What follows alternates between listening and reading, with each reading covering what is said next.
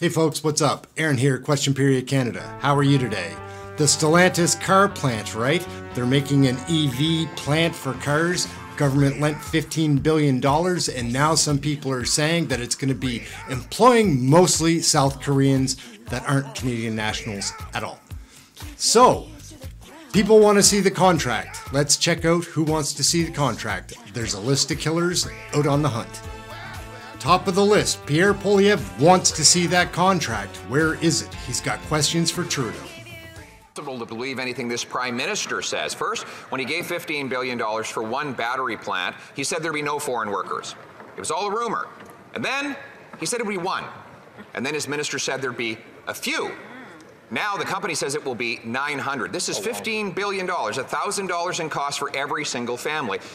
And now they're giving the money for 900 workers to do, foreign workers, to do a job that the Canadian Building Trades Union said could be done by our people, at a cost of $300 million of lost wages for our union workers. Will the Prime Minister release the contract so we find out how many Canadian tax dollars are going to foreign replacement workers?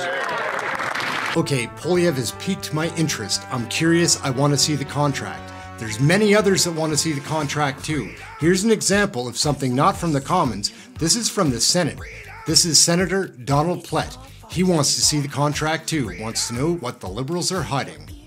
Government leader, on November 16th, the Windsor police said 1,600 foreign workers would come here next week for work on the Stellantis battery plant, which is heavily subsidized with $15 billion of Canadian taxpayers' money.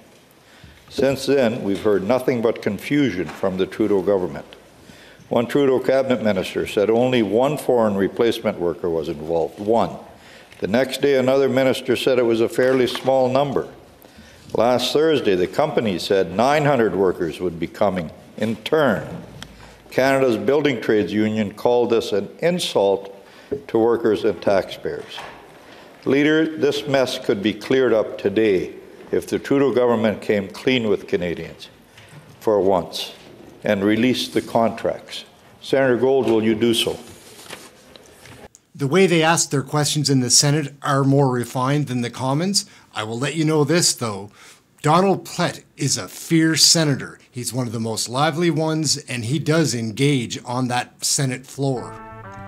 We're going to head back to the Commons now. Rick Perkins, an MP from Nova Scotia, who's got an interesting way of asking questions, is looking for that contract, wants to know the details of the Stellantis plant.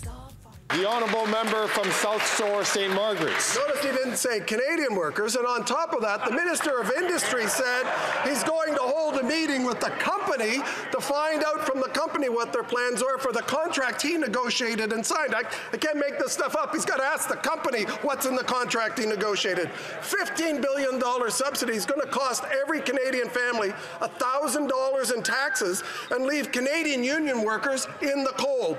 So will they come clean, release the contract if they've got nothing to hide? So it's a pretty direct question. They want to see the contract. I want to see the contract now too, don't you? FPC comes to bat for the Liberals, but he doesn't answer the question, doesn't mention the contract, kind of just dodges it. With a lot of energy and vigor though, he's so deceptive. Mr. Speaker, we'll take no lessons from the Conservative, Mr. Speaker, especially from our party whose leader, imagine, Mr. Speaker, when he was Minister of Employment, that oversaw the loss of not 3,000, not 30,000, but 300,000 manufacturing jobs, Mr. Speaker. It's shameful, Mr. Speaker. With an investment of $3.4 billion by Stellantis, we'll be creating 2,500 jobs at the plant, Mr. Speaker. That's right. We're going to continue to invest in Windsor. We'll invest in our worker and we'll invest in our auto industry, Mr. Speaker. Little Chihuahua man FPC, who's the Minister of Innovation, got awfully fired up in his attempt to dodge that question. It makes me wonder, can I trust a word that he says?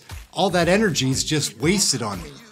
The last clip, the last question we're going to show you comes from Ryan Williams, a very interesting looking MP from Ontario. He wants to know about the contract too. Everybody wants to know about the contract, don't you? The honourable member from Bay of Quinte. Mr. Speaker, the only thing Liberals are protected are taxpayer-funded foreign jobs. Here's what could have happened.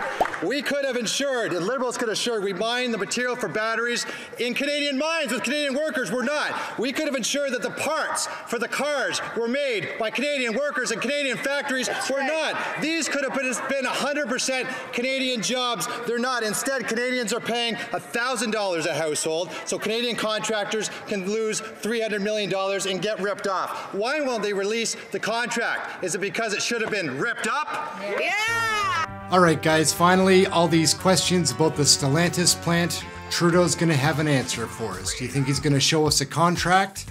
Who knows?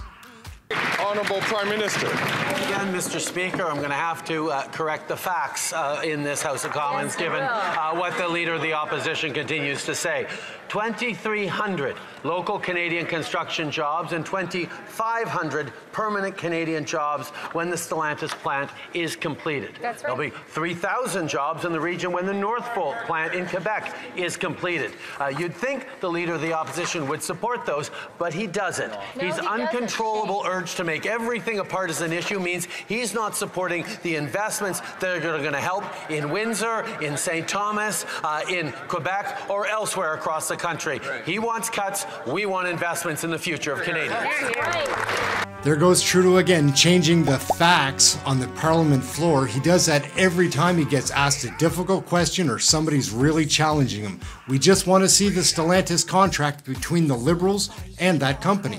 Why can't we see it? Is there something to hide? Okay guys, we'll send you off on this. It's Trudeau again after he was asked a question by Poilievre about food banks, and he goes off on the breadbasket of the world, saying it's the greatest thing and Canadians have to support that cause before our own. Pretty crazy, pretty ridiculous. Enjoy, thank you very much for watching. I'm Aaron, Question Period Canada. Like, subscribe, catch you tomorrow. Right Honourable Prime Minister. Mr. Speaker, if the Leader of the Opposition actually cared about Canadians being able to afford their food, they wouldn't have dragged their heels on the passage of C-56 that is increasing competition in the grocery sector. But indeed, Mr. Speaker, there are a lot of factors that deliver higher food prices, not just for Canadians, for people around the world. And one of the key ones is Russia's continued illegal invasion of Ukraine, Mr. Speaker. On this side of the House, we can affirm clearly that we will stand with Ukraine with everything necessary for as long as necessary. As we saw last week, no Conservative politician can say the same.